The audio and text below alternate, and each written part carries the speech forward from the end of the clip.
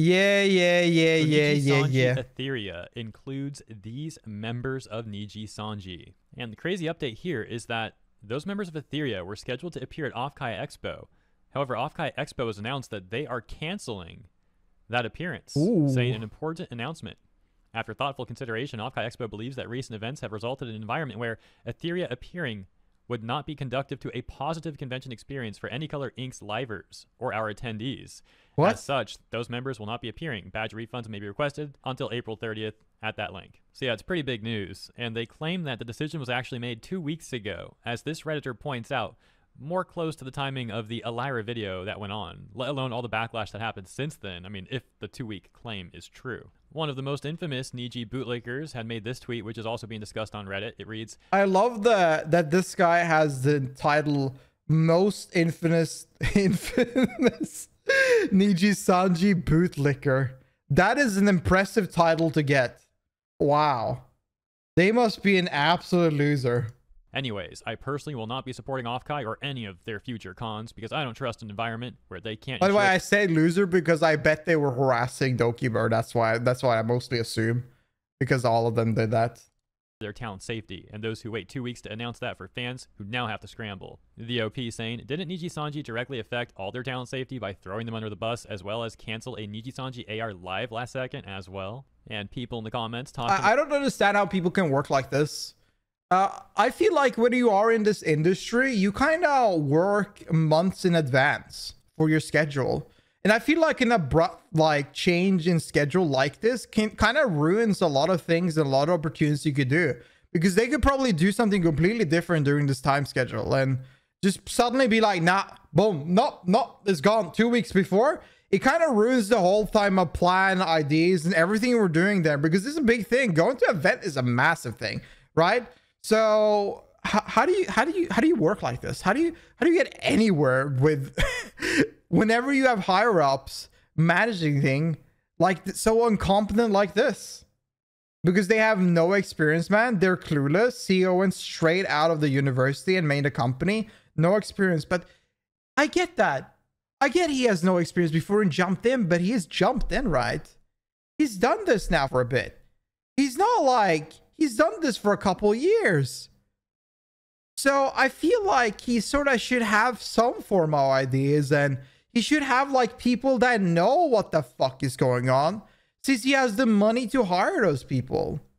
He has not learned on the job. I guess he's just like, he had a smart idea and he's just a dumbass. But he'd have to stick up to his ass thinking that oh, he's right. Oh yeah, I think he has this big ego. He probably has a really big ego. About how insufferable the Niji bootlickers are. I can understand why a Niji fan would be upset at that news if they plan on going to that convention and seeing those appearances. Although I question why they're a Niji fan, but that's a different conversation. Here's what I want to focus on regarding this bootlicker's tweet, because this bootlicker's tweet just comes off like gaslighting. The official announcement did not say it wouldn't be a safe environment. They said having them there wouldn't be a positive thing for the convention, essentially.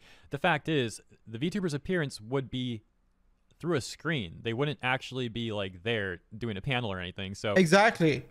VTubers don't. I mean, some VTuber, you have fucking badass Shy Lily.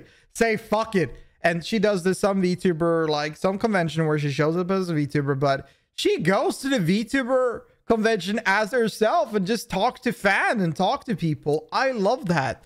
Probably I'll do that. Maybe one day I'll be like, you know, it is what it is. What's up, G? You know, see people like face to face, perhaps. But a lot of VTuber, they just like put on the same thing they do whenever they stream, and they're just on the screen and they see a reflection like the camera of the screen on the comm. They don't have to do anything. They sit at home chilling out.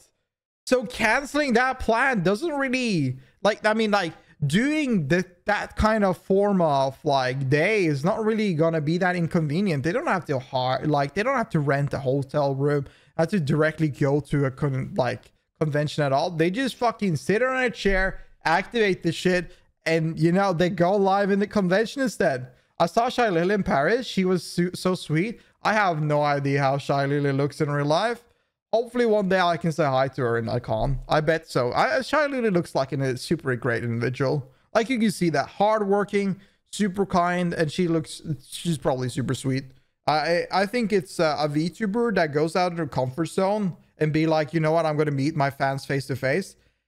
That is impressive. I think that is impressive. Like, I'm talking about those VTubers that don't do a face reveal, that don't show their face, that don't do any flesh streams. They are always a VTuber, always in character, but they go and meet their fans in real life. I think that is impressive. She's very short. You would terrify her? You think so? Don't worry, I'm getting smaller. I'm not eating as much to maintain my muscle mass. I'm losing a bit of muscles. Taking a while, but I'm losing muscles. I'm trying to be more slim. Yeah. It's not a safety issue like that tweet's trying more to frame shredded. it as. The convention's just trying to avoid any negative experiences for the con goers and even the Nijisanji VTubers who are scheduled. Now, I'm not saying it's the right or wrong move by the convention. You'll decide. Bro, that I watched this guy play this game and it looks so boring. All he does is move logs. Like, do you do anything else in this game? Like, what is this game? What is this? Your own. I'm simply pointing out that that tweet's framing is pretty misleading, but that's to be expected from a Niji defender. Anyways, that's the news condensed, of course. Let me know what you think about this in the comments. It is a pretty hot topic right now in the VTuber space. I cannot do nothing when it comes to workout. I need to work out. If I don't work out, I'm gonna tell you right now, guys. If I don't work out, I'm gonna go insane. It's too many. Like, whenever you get older, there's just too many things and worries and stuff like, and things to think about. And I've used working out as the best scapegoat to just turn off my brain and relax. Streaming has actually been the same thing. Streaming has helped me turn off my brain so well and be like, hey, what's up, boys?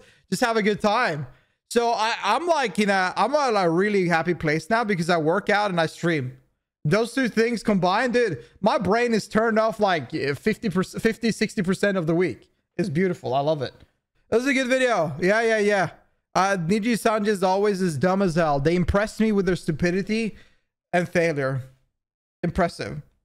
I wonder what they will do next. I wonder how they will impress me next time. Hi, thank you so much for watching. If you enjoyed this video, please like the video and subscribe. I'll post videos nearly every day, so if you want to watch any more reactions, feel free to subscribe and I'll see you there.